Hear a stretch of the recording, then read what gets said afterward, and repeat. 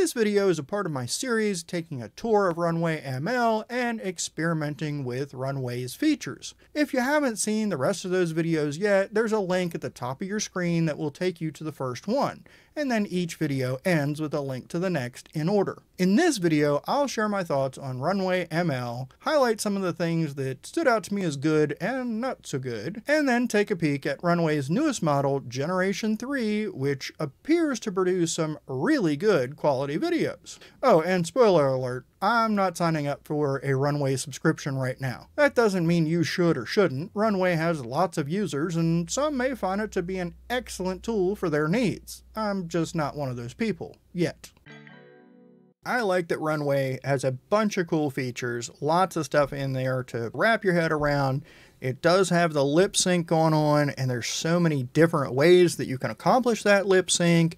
Also, their green screening, I like that it gives you some control over exactly what is part of the object you want to keep and what you want to get rid of. I think the motion brush is fantastic, and I wish I had some credits left in my free plan or free trial to show you some other things, like how we want a car to move, or maybe we want a ball to bounce in a certain way, or all those things that we could be doing with the motion brush, and I have seen examples of that look pretty cool. As far as the text-to-video generation, I understand now after trying it why we're not seeing a whole lot of demonstrations of that, because it's just not very good.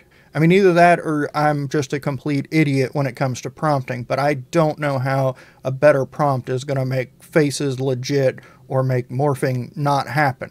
Maybe it does. I kind of doubt it though. And if it does, I feel like I should have enough free credits to get to the point where I figure out something very basic like that, or a pop-up that says something. Yeah. Runway is releasing a new generation, a Gen 3 Alpha, which promises to be really good. Some of these things look familiar from the Sora demos, but if it can create a video like this, that's pretty darn awesome.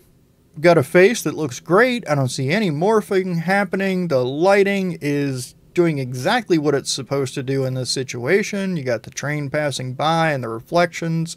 That's awesome. This one, we have outstanding movement. I've got a clearer face through this spacesuit than what I was getting just trying to have someone walking down the street. And the prompt that I see here is very simple: an astronaut running through an alley in Rio de Janeiro. So that should be super simple. So did you see the guy in the, right there in the store? I think there might have been a little bit of morph happen there. I couldn't tell if he was actually like grabbing a shirt or if it morphed. So I don't know, there's probably little things to fix here. May not be perfect, but this is a whole lot better than anything that I came up with. Where'd that other dude go? Look, he was standing up here somewhere. That's interesting. Alright, so some fun little Easter eggs there, but I could totally live with that, and you could absolutely use Runway's in paint to get rid of those weird things that pop up. These videos look fantastic, and if I could generate something like that with just these simple prompts, FPV flying through a colorful coral-lined streets of an underwater suburban neighborhood, I don't know who thinks of that. That is genius level creative, but it also came out really, really cool. Here we have handheld tracking shot at night following a dirty blue balloon floating above the ground in an abandoned old European street.